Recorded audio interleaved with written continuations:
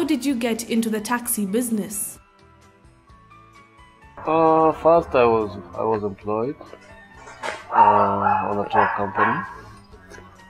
Then after employment, then I moved from the tour company I moved to the taxi because of the hardship that were there. Then I decided I should start something of my own.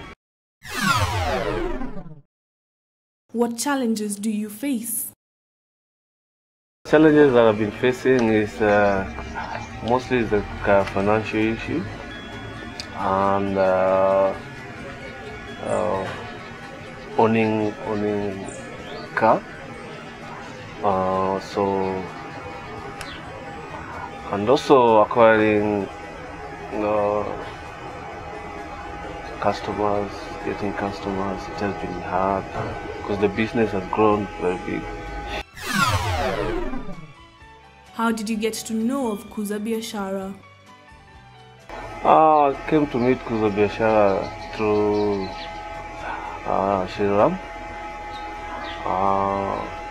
We met and I drove him once, then we talked. For the first time we didn't talk anything concerning Kuza Biashara. We were just talking about general things, my business. Yeah.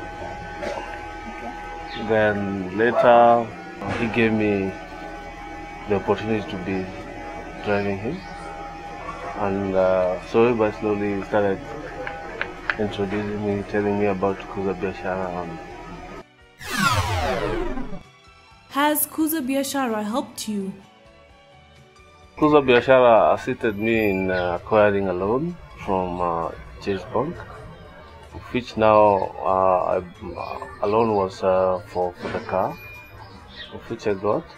Now I own my own car because I used to lease cars from other people and I could pay them on a monthly basis.